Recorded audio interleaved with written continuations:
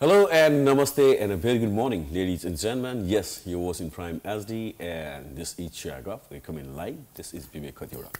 Alright, so आजको यो morningलाई अझ रमाइलो एक्साइटेड बनाउनको लागि आज पनि हामीसँग एकजना गेस्ट हुनुहुन्छ उहाँको गीत संगीत यहाँले थुप्रै वर्षदेखि सुन्दै आइरहनु भएको छ र विशेष गरी उहाँले नेपाली दर्शक श्रोता र उहाँका प्रशंसकहरूलाई इन्टरटेन गराउने काम उहाँको विभिन्न हिट मेमोरिजहरुबाट दिँदै आइरहनु भएको छ. He is a very fantastic singer and on the top of that the amazing performer. उहाँ को हुनुहुन्छ उहाँको बारेमा जान्नको लागि एकैछिन प्रतीक्षा गर्नु होला.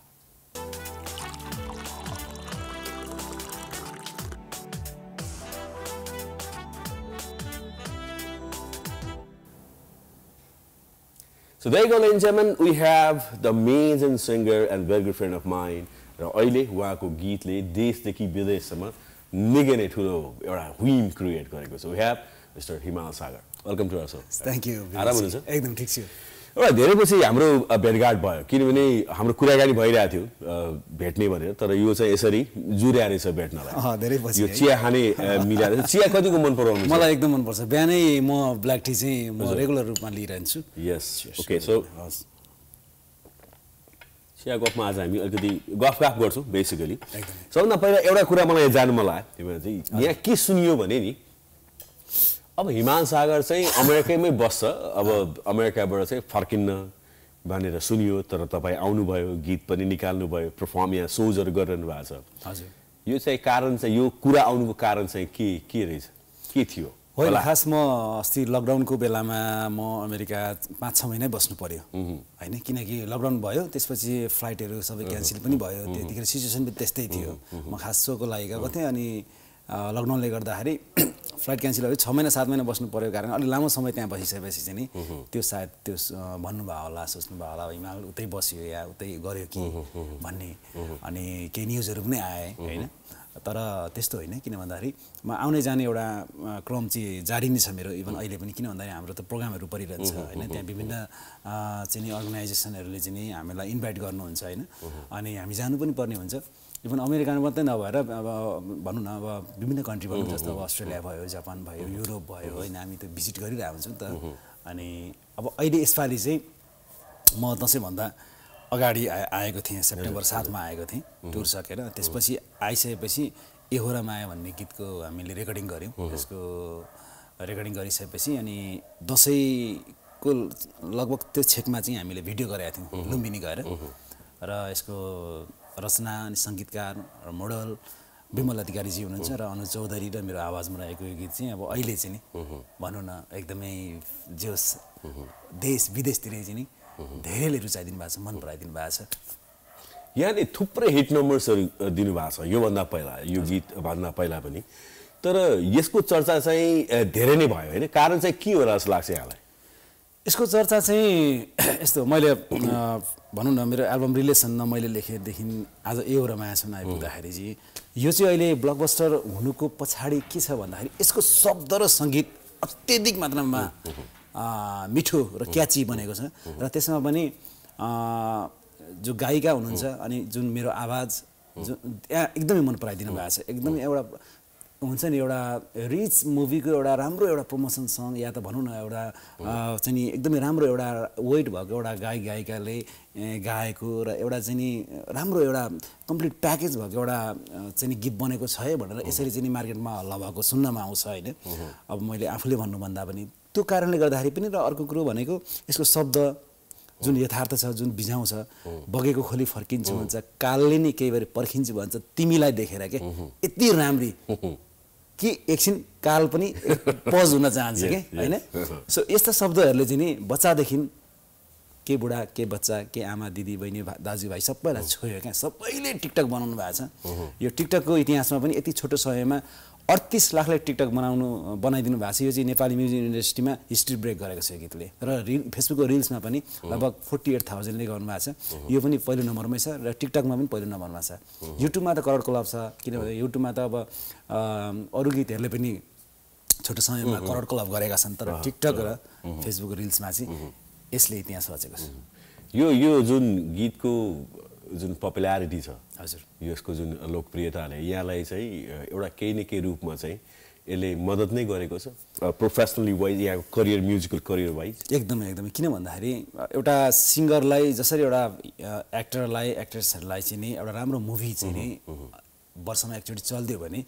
उहाँहरूले चाहिँ एकदमै राम्रो कामहरू पाउनुहुन्छ त्यसपछि भनेको ब्याक टु ब्याक अरू मुभीहरूको अफर्सहरू आउँछ होइन त्यस्तै नै एउटा सिङ्गरलाई पनि सेम नि हो किन भन्दाखेरि एउटा गीत राम्रो भयो भने रेकर्डिङदेखि लिएर अफरदेखि लिएर त्यसपछि अरू गीतहरूको अनि त्यसपछि कन्सर्ट प्रोग्रामहरू देश विदेशतिर चाहिँ नि धेरै नै व्यापक रूपमा चाहिँ आउँछ र यसले सपोर्ट मात्रै होइन धेरैवटा इटा थप्ने काम गर्छ कि किनकि त्यो राम्रो भयो भने किन त्यो पेसा नै हाम्रो त्यो भयो नि त र यसमा लागिसकेपछि यो चिज राम्रो होस् भन्ने हामीले एउटा सोचेको हुन्छ त्यसमा राम्रो भइदिइसकेपछि त डेफिनेटली यसको फिडब्याक त केही न केही प्रफिट त केही न केही माइलेज त यसले राम्रो दिन्छ डेफिनेटली इट्स बिन इयर्स तपाईँ Nepali music इन्डस्ट्रिजमा as a singer काम गरेर छ अरू केही काम गर्नु न यहाँको काम भनेकै इन्टरटेन गर्ने हो गीत गाउने हो सोज गर्ने हो होइन अरू कुनै अफिसमा गएर 10 देखि 5 तपाईँ काम गरिरहनु भएको छ भने यत्रो वर्षदेखि हामी तपाईँको भेट भएको हामीले दुईजनाले सँगै सोज गरे कति सोजहरू छन् होइन धेरै छन् यहाँसम्म आउँदाखेरि हिमाल चाहिँ यो एउटा सर्भाइभलको लागि चाहिँ यो म्युजिक पर्याप्त छ हाम्रो जीवनयापन गर्नुको लागि अहिले पछिल्लो समयमा चाहिँ धेरै राम्रो छ किनकि त्यो चिजमा लगनशीलता त्यो चिजमा चाहिँ एउटा तपाईँको लगाव भयो र त्यसलाई निरन्तरता दिइराख्नु भयो भने चाहिँ डेफिनेटली त्यसले केही तपाईँलाई चाहिँ नि दिन्छ नै किनकि सर्भाइभ त मान्छे अरू नर्मली पनि भइ नै रहेको हुन्छ तर पनि तपाईँ त्यो एउटा लेभलसम्म पुग्नु भयो भने चाहिँ तपाईँको नामको पछाडि दाम त डेफिनेटली दौडिँदै आउने नै भयो तर त्यसलाई तपाईँले निरन्तरता चाहिँ दिनै पर्ने हुन्छ तपाईँले ब्याक टु ब्याक केही न केही राम्रो काम तपाईँले गर्नै पर्ने हुन्छ र अहिले हेरौँ न अब पहिलाको कुरा गर्नुहुन्छ भने रियालिटी सोहरू थिएन केही थिएन होइन अहिले रियालिटी सोहरू छ पहिला त अब अभिभावकहरूलाई पनि यो गीताङ्गे भयो सकियो मासिने भयो कहाँ डक्टर इन्जिनियर पढ्नु पनि यो टेबल ढकढकाएर गिटार त्यो ट्यापे भयो ऱ्यापे भयो त्यो टाइपको शब्द बोल्ने हुन्थ्यो आजभन्दा अलिक धेरै पहिला 18-19-20 वर्ष मेरै बुवाले मलाई त्यसो भन्नुहुन्थ्यो त अब अहिले त रियालिटी सोहरूमा हेर्नु न आमा बुवाहरू अभिभावकै गएर रुनुहुन्छ सपोर्ट गर्नुहुन्छ होइन मेरो छोरोले जिते देखिनुहुन्थ्यो किनकि उहाँले किन गर्नु अहिले बुझ्नुभयो क्या किनकि यो चिज पनि केही रहेछ नाम पनि केही हो यसमा पनि केही छ है यो पनि राम्रो खालको चाहिँ नि एउटा चाहिँ नि एउटा प्लेटफर्म हो भन्ने कुरा चाहिँ उहाँहरूले बुझ्नुभयो नि त त्यो भएर अहिले चाहिँ पछिल्लो समयमा जति पनि तपाईँ आर्टिस्टहरू हेर्नुहुन्छ राम्रो सेलेक्टेड राम्रो एउटा पोजिसन बनाएको आर्टिस्टहरू चाहिँ देश विदेशतिर कन्सर्ट प्रोग्रामतिर राम्ररी बिजी नै भइराख्नु भएको छ क्या That's how it is. All right, I'm conversation so ladies and gentlemen. पालो बैक एउटा सर्ट कमेडियल ब्रेकको हामी 21 मिनेटमा आउनेछौँ हामीसँग हुनुहुन्छ the famous singer of Nepali music फ्युटर्निटी we have हिमाल सागर हिमालजी एउटा कुरा चाहिँ मलाई यहाँलाई सोध्न मन लागेको कुरा प्लिज इट्स बिन इयर्स हामी सँगै छौँ एउटै प्रोफेसनमा काम गरिरहेको छौँ सोजहरू सँगै जान्छौँ the way you dressed up नि यु नेभर वेन्ट रङ तपाईँ अहिले पनि त्यो एकदमै त्यो हुन्छ नि अप टु डेटेड भएर हिँड्नुहुन्छ त्यो बेलादेखि अहिलेसम्म यो चाहिँ कारण चाहिँ के हो यो कसैले भन्नुहुन्छ क्या मलाई तपाईँहरू पहिला देख्दा पनि त्यस्तै अहिले पनि त्यस्तै अनि पहिलाको जुन डेवानदेखि तपाईँ मिडियामा अनि यसरी गीत सङ्गीत छाउनुहुन्थ्यो आज तपाईँ एउटा मायासम्म अहिले यो 2022मा पनि तपाईँ त्यस्तै एक्टिभली लाग्नु भएको छ भनेर भन्नुहुन्छ यो कुरा यो चाहिँ कस्तो रहेछ भने एउटा म्युजिक चाहिँ नसा हो हेर्नु होइन मैले अरू जुनै काम गरौँ या त तपाईँको म जतासुकै गरेर आउँ तर अन्तिममा आएर म ठोकिनु चाहिँ म्युजिकमै पर्ने रहेछ क्या किनकि मलाई यही म्युजिकबाटै मलाई हिमाल सागर भनेर चिनायो म म्युजिकबाटै म आएँ नि त त्यो कारणले गर्दाखेरि म जतिसुकै म जुनसुकै अरू पोजिसनमा मलाई चाहे मलाई यो देशको प्रधानमन्त्री नै बनाइदिए पनि मलाई गीत रेकर्ड चाहिँ गर्नको लागि म स्टुडियो चाहिँ धाउँछु क्या त्यस्तो हुने रहेछ क्या एउटा इक्जाम्पलको कुरा गरेको मैले सो त्यो भएको कारणले गर्दाखेरि यो नसा भएको कारणले गर्दाखेरि आफ्नो फिल्ड त्यो भएको कारणले गर्दाखेरि गीत चाहिँ गाइराख्न अनि गीत चाहिँ दिइराख्नको लागि चाहिँ नि एकदमै आफूलाई भित्रैबाट चाहिँ नि त्यो मन लागिराख्ने क्या अनि त्यो कारणले गर्दाखेरि पनि आजको मितिसम्म पनि एक्टिभली यो क्षेत्रमै लागौँ भनेर लागि परिरहेको छु खासमा र जियोस् एउटा सिङ्गरसँग एउटा गाउने क्वालिटी छ भने चाहिँ नि त्यो सिङ्गर चाहिँ नि एबभ 60 क्रस गऱ्यो भने पनि उसको चाहिँ त्यो गाउने क्षमता छ भने चाहिँ ऊ टिकिरहन्छ सिङ्गरको चाहिँ फेरि अलिकति छुट्टै छ हिरो हिरोइनको भन्दा होइन उनीहरूको बरु एउटा सर्टेन टाइम होला तर गायकको चाहिँ गायिकाको चाहिँ तपाईँको के हुन्छ भन्दाखेरि उनीहरूको एजले र कुनै पनि एउटा चाहिँ समयले त्यसलाई छेकपार गर्दैन उसमा गाउन सक्ने क्षमता छ भने चाहिँ ऊ लागि परिरहन्छ मेरो त कति भएर 17-18 वर्ष त भयो अहिले होइन लागि परेको तर आजसम्म छु अहिलेसम्म पनि त्यो चाहिँ एउटा यो चाहिँ अब यहाँले पनि हामीले देखेका छौँ थुप्रै हाम्रा इन्डस्ट्रीका सिङ्गरहरू कन्टेम्पोरेरी यहाँका पनि कन्टेम्पोरेरीहरू जो चाहिँ गीत गाउनुहुन्थ्यो उहाँहरू त्यो पेसा छोडेर बाहिरै बसिरहनु भएको छ विदेशमै कतिपय त धेरै हाम्रा साथीभाइहरू विदेशमै हुनुहुन्छ यो चाहिँ सङ्गीत नै हो यहाँको कि अथवा अब आउने जाने क्रम छ अब कतै उतैतिर सेटल हुने त्यस्तो सोच केही छ यहाँको मेरो त त्यस्तो केही पनि छैन किन भन्दाखेरि अब देश विदेश त अब हामी आर्टिस्ट भइसकेपछि जाने आउने त क्रम हुन्छ नै किनकि अब कस्तो भने पहिला चाहिँ 2060 सालतिरको कुरा गर्न जाउँ त्यतिखेर मैले फर्स्ट एल्बम निकाल्दाखेरि त्यति धेरै विदेश जाने त्यति धेरै आर्टिस्टहरू म देख्दिनँ थिएँ कि किनकि कोही गइहाल्यो भने पनि बा फलाना त कतारमा कन्सर्ट हुँदैछ अरे भनेर कस्तो हुइम चल्थ्यो क्या तर अब अहिले तपाईँको को क्यानाडा गइरहेछ को युरोप गइरहेछ को जापान गइरहेछ त नर्मल भइसक्यो कि होइन अब कोही त अब कहाँ अस्ट्रेलियामा एकैचोटि सिडनीमा गएको त्यो फोटो देख्दाखेरि होइन फलानु त्यहाँ जानुभएको रहेछ भन्ने भइसक्यो होइन किनकि त्यो नर्मल भइसक्यो नि त सो त्यो भएको कारणले गर्दा त्यसै जाने आउने क्रम चाहिँ हुन्छ मलाई चाहिँ म्युजिक क्षेत्र नै मनपर्ने भएको कारणले म्युजिकमै छु आजसम्म पनि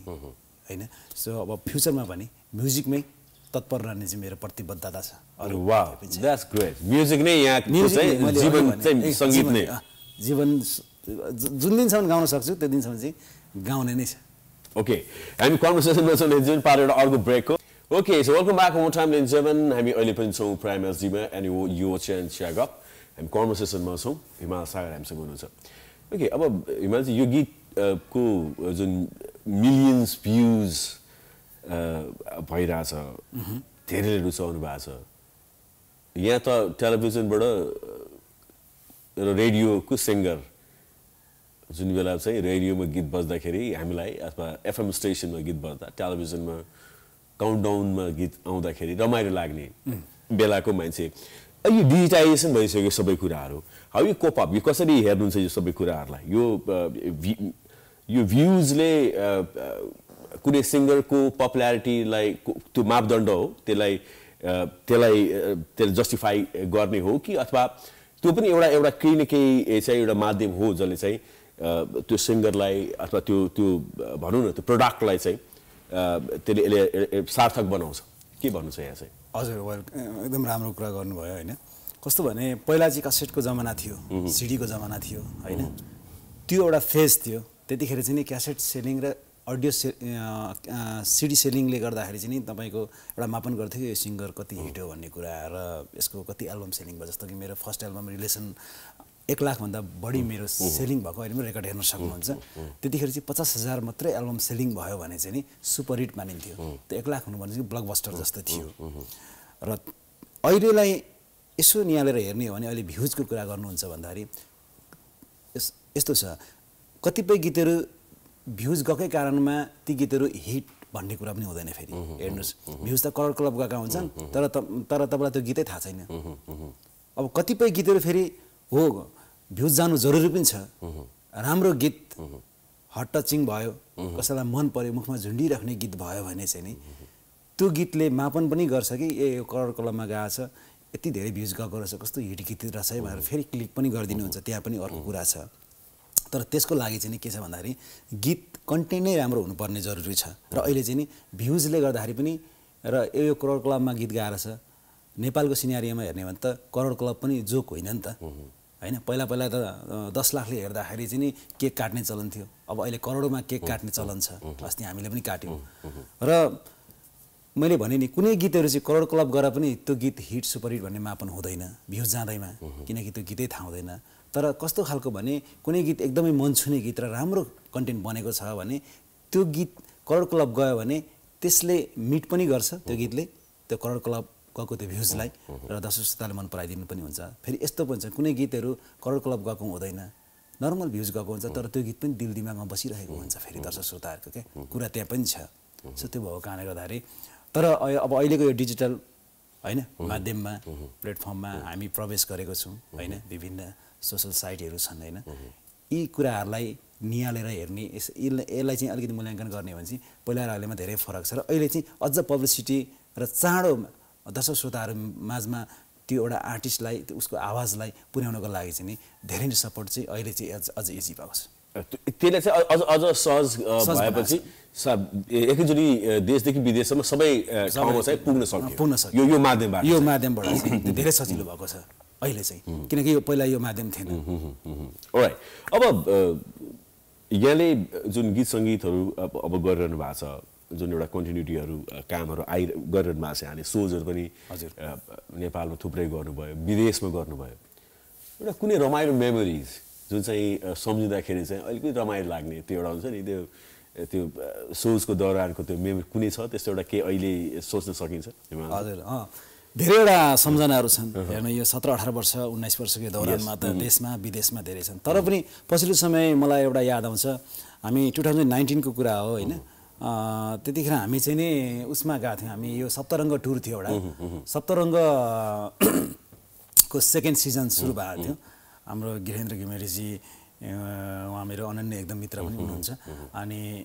ग्रीष्म ब्रोडकास्टिङले गरेको थियो त्यतिखेरको त्यो 7 प्रदेशको टुरमा हजुर पनि हुनुहुन्थ्यो मलाई थाहा छ होइन अब त्यो दौरानमा चाहिँ मलाई एउटा एकदमै किस्सा याद आउँछ क्या त्यहाँ जितु नेपाल दाई हुनुहुन्थ्यो होइन सुगम दाई प्रकाश सपुत भाइ रवियोड भाइदेखि हामी सबैजना महानायक राय समाल दाई हुनुहुन्थ्यो मेन त होइन अनि उहाँको साइडमा म बसिराख्ने अनि त्यसपछि दाइसँग म धेरै नजिक भएको कारणले गर्दा त्यो बसको त्यो सिटमा म इनकेस म त्यहाँ बस्न भ्याइनँ भने पनि त्यो खाली सिट राखिदिनुहुन्थ्यो साथीभाइहरूले किनभने यो चाहिँ हिमालको ठाउँ हो यो भनेर होइन किनकि दाइसँग म नजिक छु भनेर त्यहाँ एउटा मलाई चाहिँ नि रोस्ट हान्नुहुन्थ्यो साथीहरूले अनि अर्को कुरा चाहिँ त्यतिखेर जितु दाइले गाडी कुदिरहेको छ हामी सबैजना अन्ताक्षरी खेलेको अनि त्यो 19 दिनको त्यो यात्रामा हामी यति धेरै अट्याच पनि भयौँ होइन हामी र छुट्ने बेलामा नरमाइलो पनि भएको थियो र त्यतिखेर अन्ताक्षरी खेल्दै जाँदाखेरिको त्यो रमाइलो पल अनि बाटोमा रोकेर मेन चाहिँ बाजेको पेडा जुन चाहिँ त्यो खाएको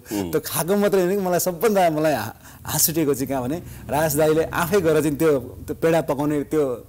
ठाउँमा चाहिँ पकाइरहेको थियो त्यसलाई एकदमै चलाएर आउनुहोस् ल यो बाजेको पेडा खानुहोस् मिठो छ भनेर भनेको त्यो पछि भाइरल पनि भएको थियो टिकटकमा राखेको थियो होइन त्यो मलाई त्यो सप्तरङ्गको हरेक मोमेन्टहरू हरेक यादहरू चाहिँ मलाई चाहिँ नि यादगार छन् क्या ताकि यति धेरै रमाइलो भएको थियो 19 दिन 19 घन्टा जस्तो लागेको थियो नेपालको सबैभन्दा ठुलो म्युजिकल जर्नी कन्सर्ट पनि अहिलेसम्म भएको छैन त्यस्तो चाहिँ भएको छैन र त्यो जुन कलाकार उत्रिसकेपछि त्यहाँबाट स्टेजमा जाँदासम्मको त्यो मास अनि त्यो एउटा चाहिँ नि रेस्पेक्ट त्यो अनुसारको होइन सबै पुलिस फोर्सदेखि लिएर सबै त्यहाँको चाहिँ नि सबै समन्वय गरेर चाहिँ त्यहाँको सबै समितिहरूसँग चाहिँ त्यसरी गरेको प्रोग्राम चाहिँ नि त्यो मैले देखेको छैन अहिलेसम्म त्यो चाहिँ सम्झिँदाखेरि चाहिँ रमाइलो लाग्छ सम्झिँदाखेरि होइन अहिले पनि म त्यसको भिडियोहरू फुटेजहरू मसँग छ युट्युबमा पनि हेर्न सकिन्छ हेर्नु होला हजुरहरूले पनि त्यो चाहिँ यादगार नै छ नेपाली म्युजिक इन्डस्ट्रीमा त्यतिको त्यो टाइपको एउटा लेभलको त्यो कन्सर्ट प्रोग्राम चाहिँ नि सबैको ड्रिम नै हुन्छ जस्तो लाग्छ मलाई यस एकदम राम्रो कुरा र त्योलाई म फेरि मलाई पनि फेरि त्यो सम्झना आयो त्यो क्षणहरू त्यो टाइमहरू हामीले कति रमाइलो गरेको थियौँ त्यो राइट अब यो हामी गीतको कुरा गऱ्यौँ 2 लाइन चाहिँ मेरो तमाम दर्शक जुन लाइभ हेर्नु भएको छ मेरो दर्शक महानुभावहरू उहाँले चाहिँ यहाँकोबाट सुन्न चाहनु छ हामी दर्शक महानुभावको लागि यो अहिले अब निकै नै यहाँले यति धेरै रुचाइदिनु माया गरिदिनुहुन्छ भने त थाहा त तर यो सोचेको भन्दा पनि धेरै माया गरिदिनु भयो हजुरहरूले म एकदमै धेरै खुसी छु हाम्रो टिम एवरा मायाको टिम खुसी छ यसको लागि विशेष धन्यवाद मैले हाम्रो होल एवरा मायाको टिमलाई दिन चाहन्छु यतिखेर म विमल अधिकारीजीलाई धेरै सम्झिन चाहन्छु किनभने उहाँको शब्द उहाँको सङ्गीत होइन त्यसरी यो सिर्जना भयो र उहाँले मलाई सम्झिनु भयो र अनु चौधरी बहिनी उहाँले पनि मलाई साथ दिनुभएको छ उहाँलाई पनि धेरै धेरै धन्यवाद र यसको भिडियो मेकिङ पनि एकदमै राम्रो भएको छ र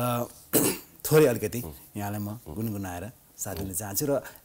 यसको सेकेन्ड पार्ट कहिले आउँछ भनेर सोध्नुहुन्छ यो पनि भनिदिइरहन्छु सेकेन्ड पार्टै भनेर त हामीले राखेको छैन तर वैशाख 1 गते आहा माया बोलको गीत चाहिँ हामीले रेकर्ड गराइसकेका छौँ प्रतीक्षा रहनु होला त्यो पनि धेरै राम्रो गीत बनेको छ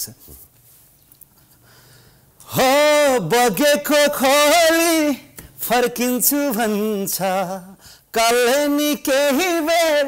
पर्खिन्छु भन्छ तिमीलाई देखेर माया तिमीलाई देखेर ए हो र माया ए हो र माया Oh, this is so amazing. And जहिले यो गीत चाहिँ कहिले पनि पुरानो हुन्छ जस्तो लाग्दैन यो चाहिँ एउटा एभरग्रिन नम्बर जहिले सुन्दाखेरि पनि त्यस्तै त्यो गीतको माधुर्य त्यो आनन्द चाहिँ जहिले पनि रहिरहन्छ अब हामी एन्डमा छौँ तपाईँका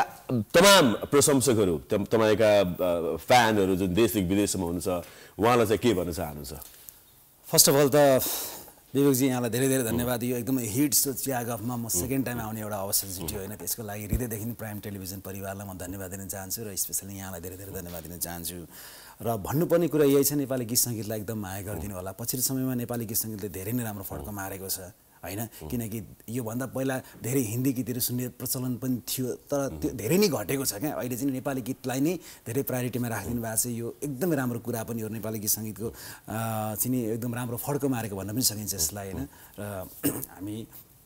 अहिले चाहिँ मेहनत पनि गरिरहेका छौँ र हिमाल सागरलाई माया गरिदिनु होला देश विदेशमा छरेर बसिराख्नु हुने जति पनि हुनुहुन्छ नेपाली दर्शक दाजुभाइ दिदीबहिनी तथा आमा बुवाहरू अहिले यो एहोरा मायालाई मन पराइदिए जस्तै हिमाल सागरलाई आउने दिनहरूमा पनि माया गरिदिनु होला नेपाली गीत सङ्गीतलाई माया गरिदिनु होला भन्न चाहन्छु यहाँहरूको माया सदैव चाहिन्छ एकदमै र कसरी हुन्छ अझै राम्रो राम्रो कोसेलीहरू पस्कने हामी तयारीमा छौँ त्यही भन्न चाहन्छु thank you so much Bimal आइदिनु भयो एकदम धेरै धेरै धन्यवाद थ्याङ्क यू आजलाई प्रोग्रामबाट बिदा माग्ने बेला भइसकेको छ फेरि नयाँ दिन नयाँ गेस्टको साथमा हुन्छु so until then entire caste and crew of चिया गफ आजको लागि बिदा हुन चाहन्छ नमस्ते and do take care of yourself thank you